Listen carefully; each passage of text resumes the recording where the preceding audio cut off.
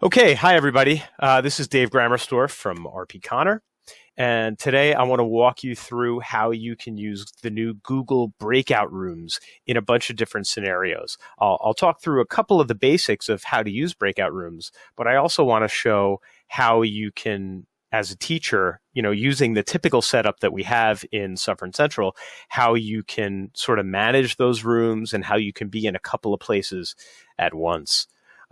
So a couple of things right off the bat. I'll just talk about setup first of all. Right now I am at home and I'm trying to mimic the same kind of setup that I would have at school. So I have my main Meet I'm controlling off of my Chromebook. That's typically what I do at school as well. I'll use my Chromebook to kind of run the Meet and run the video. And then typically in the classroom, I have my desktop computer that I'll use to share things with kids. Here at home, I'm using my own personal laptop to do that kind of work. So having a two-device setup is actually really helpful when you're looking to use breakout rooms because, again, you can run your main Meet from here, but you can have another computer with another version of yourself that's in another place where kids can ask questions. And I'll show how that can work in a minute. So the first thing I'm going to do is here on my Chromebook, I'm going to click on this button with the shapes on it, and those are activities. That's the new activities button that we use to get into breakout rooms. So when I click that, I see that I have 3 different choices here, and the top one is breakout rooms. Yes, we also have polls and Q&A features as well. We're not going to talk about those today. So when I click on breakout rooms, very simply, it starts off by telling me everybody that I have in my main call here. Now you see that I have it set right now for 2 breakout rooms. That is the minimum number of breakout rooms that you can have. I can 6, 10, 20. I'm not sure what the limit is, but you have more than enough breakout rooms available to you if you wish. For the purposes of my first demonstration here, I'm just going to start with 2 breakout rooms. If I hit this clear button, that's just going to put all of the participants here in the main call, and I can sort them into breakout rooms however I'd like. So, if I have 2 breakout rooms, 5 breakout rooms, I can take my entire list of kids that are in the call, and I can sort them into those breakout rooms before I send them off. So, one of the things that I would do if you're going to do a big group of kids and take everybody and put them into multiple breakout rooms is just have that list ahead of time. So if you have group projects going on, for instance, you might want to sort of say, okay, team 1 is going to be these 3 kids, team 2 is going to be these kids, and have that worked out and next to you, because you can't sort those before the call starts. You have to sort the kids into breakout rooms once your Google Meet has already started. So everybody that's in the Meet can show up here in this main call and you can sort them. And the fastest way to sort them is not by clicking their name and dragging them. That takes forever, and it can be a little bit laggy on the Chromebook. The fastest way is to click in here and just start typing their name. So if I type LOR for Lori, her name comes right up, and I can hit enter, and she pops up there.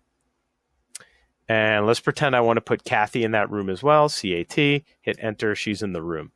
So I can quickly pop into that box, type names, hit enter. It'll take me less than a minute to sort a class of 20 into the breakout rooms where I want to send them. So right now, the way this is set up is Cathy and Lori are going to be sent to breakout room 1.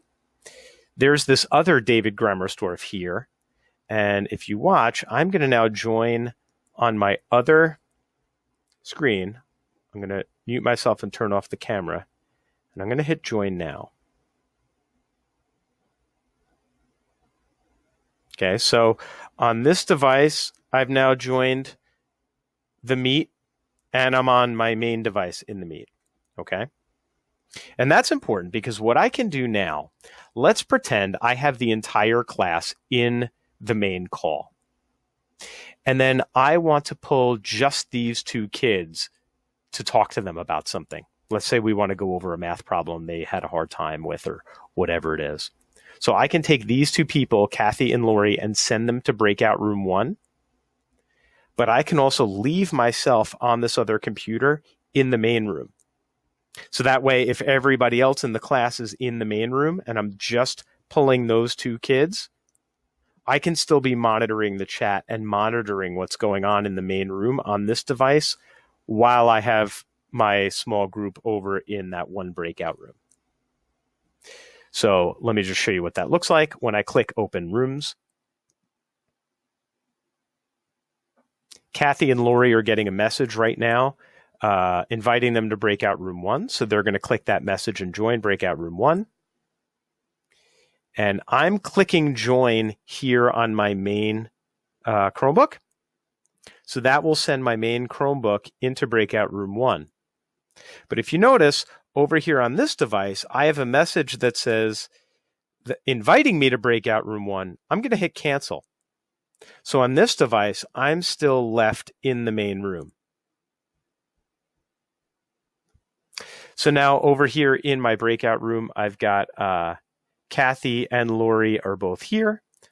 And so now I can talk to Cathy and Lori, and I can talk to them about, you know, whatever it is that we want to talk to. And in the meantime, over here on my other device, I can go back and check out the chat. And so I'm going to want to make sure that kids are muted in that main room and I can see what kinds of things they're talking about. The way that I would use this is this. Let's say I'm doing independent work. So I just did a mini lesson, math, reading, writing, whatever it is, and I'm sending kids off to do independent work, right? So those kids that are doing independent work, I might have them all stay in the main room. But then I want to pull kids to join me in a breakout room to discuss things or work on things or go over a problem or whatever it is. So I can take a couple of kids at a time, send them that invite to the breakout room. They come join me, and everybody else is working independently in the main room. Now I'm going to want to spend a little bit of time establishing norms of behavior for what kids are doing when they're in these different situations. So ahead of time, I'm going to have worked with my kids, and I don't care if they're 4th graders or 12th graders or whatever. I want to let them know my expectations. So I'm going to tell them that in that main room, when you're working independently, maybe there's no microphones coming on. If you have a question, ask me in the chat.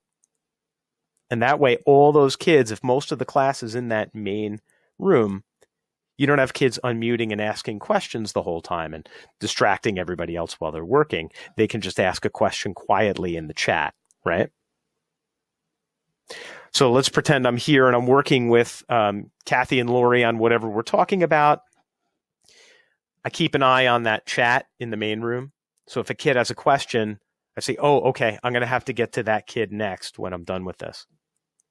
So I finish up with Cathy and Lori here. I say, Cathy, Lori, I'm going to send you back to the main room now, okay? You're going to get an invite on your screen in a minute to go back there. So I press this leave button.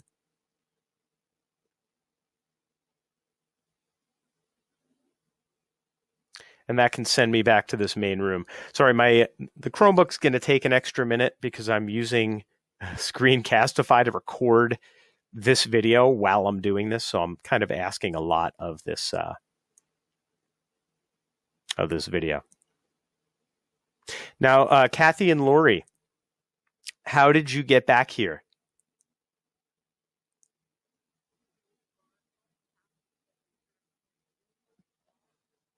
Mm-hmm. That's right. So the other way that I could do that is by closing the breakout rooms. All right. So they can leave and go back to the main room by clicking on that bar across the top, or I can close the breakout rooms. And if I close all rooms, everybody, no matter what room they're in, is going to get a dialog box on their screen that says, go back to the main room. And they'll click on that and go back. So we can each leave the breakout room and go back to the main room, or I can close them all. So right now there are no breakout rooms open. But once again, I can close that breakout room, go back to the main room, and then I remembered that I had a kid that asked me a question in the chat in the main room before while I was off with Cathy and Lori. So now I can go and I can clear and I can make sure everybody is listed as being in the main call. And now I can take that kid that had a question and I can add them to the breakout room. And then now when I hit open rooms, then I'm going to be working with that kid. So that's how you could use breakout rooms if you just have everybody kind of working independently and you want to pull one kid or a handful of kids at a time to work on something kind of off to the side. As I alluded to earlier, you can obviously also use breakout rooms where you have group work going on. So, let's say you're doing a science project and you have teams of 3. So you could sort your class into those, 5 different breakout rooms, 6 different breakout rooms, press the open rooms button, and it'll send everybody an invite to whatever breakout room they need to go to. The thing that you need to keep in mind there is you as the teacher, if you have 2 devices, you could be in one of the breakout rooms and you can keep the other one in the main room using that trick that I just showed you. You cannot be in all 5 or 6 or 8 of the breakout rooms at once. So again, that's really going to take a lot of norm setting with your kids and talking about expectations. You're going to need to do a lot of teaching about when you're in a breakout room, you need to stay on task. You have a specific job that you need to accomplish. Because if you're not in a breakout room at that moment, you need kids to know that you're expecting them to stay on task and be working on whatever it is they need to be working on. And especially at first, what I was doing with my kids in the first couple of days is spending a couple, 30 seconds maybe in each of the breakout rooms and popping into each breakout room very rapidly. So that way the kids are getting the message that, Mr. G is always watching and he could show up at any second and we need to make sure that we're staying focused and on task. So I'm going to play around with this shuffle button and see what happens. When I press shuffle, it's going to randomly assign kids to different breakout rooms. That may be something that you find useful in different scenarios as well. So when I do that, I do open rooms. Cathy and Lori are each going to get an invite to a different breakout room. All right, and you can imagine that happening with, with a whole class full of kids and using 5 breakout rooms or 6 or 7. And so again, as a teacher, what I can do is I can join each one. So I'm going to pop into breakout room 1. I'll hit join. That'll send me in there. And once that loads, I can check in on Cathy. Again, this is taking a touch longer than it would for you if you weren't recording a video to share with everybody. It's taken me a minute just because of everything I'm asking this Chromebook to do. But I can pop in here with Cathy, and I can say, hey, Cathy, how's it going in here? You're staying on task, right? You're not talking about Among Us playing that with your friends last night? Good. Okay. Great. Good work. Okay, I see what you're doing. I'll be back to visit in a minute to check up and see if you answered questions 2 and 3. Heading over to breakout room 2. So now I can hit join over here for breakout room 2. And I'm going to leave Cathy and I'm going to pop into breakout room 2 now and see how Lori's doing. Once this loads. And again, as this is happening, remember that on my other computer, it's going to keep asking me, hey, do you want to join breakout room 2 on that computer also? And I'm just going to hit cancel and stay in the main room. So now I'm in breakout room 2 with Lori. Hey, Lori, how's your independent work doing? Great. Put down that slinky. Please stay focused, all right? I'll be back to check up on you in a minute. So now I can close all rooms again as the teacher running this whole thing. And when I do that, both Cathy and Lori in their individual breakout rooms are going to get a dialog box asking them to go back to the main room, and I will see them over there. All right, so now we're all heading back to the main room. And again, I found it really helpful to keep that second device in the main room at all times, even though I'm in the breakout rooms on this one, just because I've had scenarios where a kid is, has a question and they need me right away. And it's not something where they can wait for me to return to their group in the breakout room. So they say, Mr. G, this is an emergency. My group can't continue if I don't ask you this question right away. So they'll send a kid from their breakout room to the main room and say, hey, Mr. G, we need you right away. Please come to breakout room 2. And then, so I'll see that message over on that other computer and I'll say, ooh, let me go back over to that breakout room. So hopefully this video gave you some ideas, not only of kind of how the basics of breakout rooms work, but also the logistics of how you might put that into practice, especially using a 2-device setup. If you have any questions, feel free to let me know. I know that, John is obviously available and helping out with all of these things too. His videos I found very helpful and useful. So, all right. Thank you very much for watching, and hopefully I'll hear from some of you.